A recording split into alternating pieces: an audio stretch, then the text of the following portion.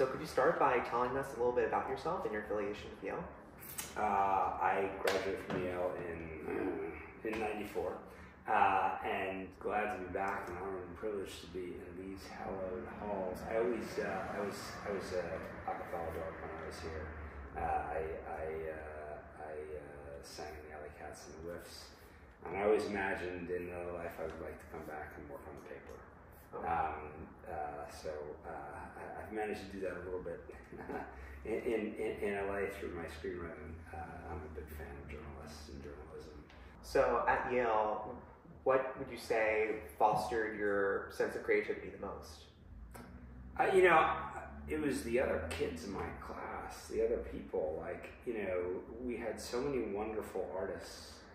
I moved to New York and was working in consulting of all things, and I loved the people, but I was not enjoying the job so much. And I turned to my roommate, who was in the Alley Cats and Whiffs with me, Moriashi, who was our pitch pipe. And I said, I want to be more creative. I don't want to sing anymore. I sing in the shower, but I didn't want to do that. And he's like, well, creativity happens at your desk. And I was like, I guess I could write. Spotlight, your Academy Award-winning film. Could you tell us a little bit about the process behind that? Yeah, it was. It's funny because so much of life, and particularly life in Los Angeles, is all about luck. There were two producers, Nicole Rockland and Bly Faust, who had met the reporters, Robbie and Mike and Sasha and Matt, and they had gotten the rights. A number of well-known actors passed on the role of Robbie, and we were sort of a little bit as we don't know what to do. And Tommy had a friendship with George Clooney because he had been in Good Night and Good Luck.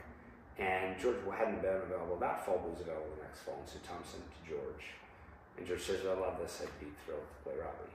And so suddenly we had it, and it's funny because it went from a movie where, nobody wanted to make the movie to then George Clooney was going to be in it, and maybe Matt Damon too, and suddenly everybody wanted to make the movie. And so for a moment we were the belle of the ball, and everybody was wooing us to try to get us to make the movie.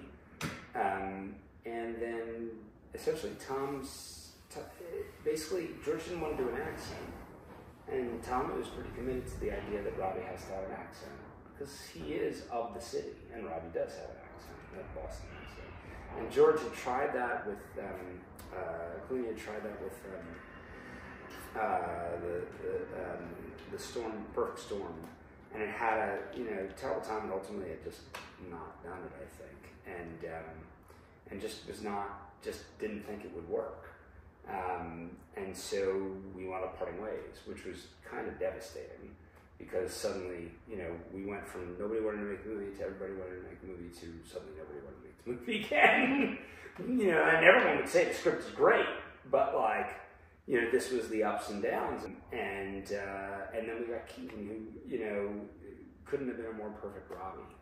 And so, and in fact, I feel like that the movie we got with Keaton and Ruffalo and Rachel and Brian Darcy James, not to mention, Liev and all the other wonderful actors we had, John, it just, Stanley, it couldn't have been more perfect as it came out. Stephen is wonderful. He's been wonderful to me. I am an enormous fan of his work and of him as a human. He's a mensch in every sense. He's the most fun, and he's shockingly humble for who he is. There's nobody more excited to be on a Steven Spielberg set than Steven Spielberg. Getting notes from him on a script is a joy because it's always pushing the script to get better. And you can, when you're, as a screenwriter, once you get a little bit of experience, when somebody's taking a script in a, you can move a script in the worst direction, move a script in a parallel direction. Okay, this is different. Not what I initially envisioned. Not better necessarily, but not worse, just different. But then there's, Steven's always giving notes that are making, it's like a great editor, right? Like, just making your story better and owning it himself and making it our story and making it better. So that's one thing, like that process with him is just wonderful. He's preternaturally good at having the camera, emphasize for the viewer what we're trying to get at, and doing it with such style. People talk about his blocking also, so you look at when a Steven film, and so much of what he does is in one, but it's not showing one. It's not like these 7-minute, I'm going to show you, I'm going to keep it all in one, and you're going to be like, oh my God, he didn't cut. It's within the scene. He's using the blocking and the camera to artfully, and it tells the story better. It keeps you held to what's going on better. And when he does cut, he cuts for a reason. Watching him was like a masterclass in directing. And the good news is and I literally would take notes I literally had a notes document with Steven lessons that I literally list and just reminders for myself of oh, this is what he did here and that's what he did there. But the amazing thing is you can, and this is what I realized as a writer, I don't love to read other people's writing because I don't want to get polluted or it's not reading other people's writing. So I don't like to watch other movies. Tommy watched all the movies about journalism. I watched none of them. I didn't want to. I knew what we were after. I knew the scene in All the President's Men where Redford just keeps dying on the phone. You do the slow push, and I knew that was what we were going for. But I didn't want it to pollute what I was doing, what I was bringing to it from my research, right? But as a director, you need to be aware of everything that came before, and how Damien, when we did First Man, he literally showed me at some point on his on Apple Movies he had bought every movie that had ever been made about space. It was literally 50 movies, and he watched them all because he wanted to study and see what has been done, and what am I going to steal, and what am I going to do differently, and how am I going to make this unique. A lot of your films touch upon journalism. What compels you the most about writing about journalism? I think for me, there's a bit of truth to power that always resonates with me. I think in Spotlight, one of the things that Tommy McCarthy is really good is he keeps asking, what's this about? What's this about? What's this really about? For 6 months, before you even start to write. And with Spotlight, we ultimately determined that the film was about deference, right? And how so many institutions had just deferred to the church, and that's why this had gone on, including the Globe. And the important thing, though, was that they eventually got it right. One of the speeches I'm proudest of, and Laura, my wife, is always trying to cut my speeches with good reason. But this is one of the ones she likes. It's the Marty Baron speech, and it's the reason I don't think it's good is because it's directly from Marty Baron's lips. Liev says, we spent a lot of time stumbling around in the dark, and then the light goes on, and it can be kind of ugly and fingers pointing, and but this has been good work. You guys should go home and get some rest. And it was a hard thing. In fact, the thing we didn't know, how closely they'd come to getting it. The fact that they had the story in '93 and buried it basically under Robbie's watch, right? And he hadn't remembered that either. And so, but to me, that is important in terms of the deference. What's important is that they stood up and told the truth. Great journalism is about exposing truth and letting it shine. There's a wonderful play that Yale, Jeremy Strong is in right now called Enemy of the People. And it's all about him discovering the truth. And actually the journalists there don't print it, right?